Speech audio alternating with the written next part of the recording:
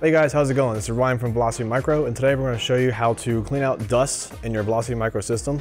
So in this particular case, we have the GX5, but the principle applies to pretty much all of our cases. So you're going to start by pulling off the side panel, like so.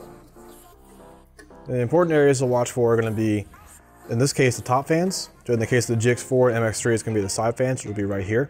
You're going to make sure you use your air compressor or can of compressed air. You're going to blast from the top into the case as well as from the bottom out of the case. Make sure you get all the dust out of there. If you have a CPU fan, unlike a liquid cooler like this one, you're going to blast that out as well.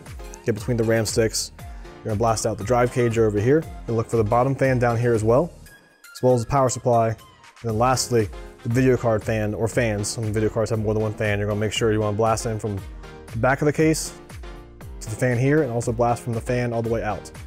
So now we're going to turn it around and show you where to blast out from the back. So I've gone ahead and taken out the top screws here. Hold the door in place. All right, so here's the back of the case. So your drives are going to be right here. You want to make sure you use your compressed air to get in between each drive if you have more than one. So make sure you get all the dust out the corners. Dust is going to accumulate, especially along the bottom here. And you want to get the back side of your power supply, in this case on the bottom of the GX5, also get out from behind the board, and as well as the other side of the fan here in the bottom. All right guys, so thanks for watching. For more tutorials like this, make sure to check out velocitymicro.com.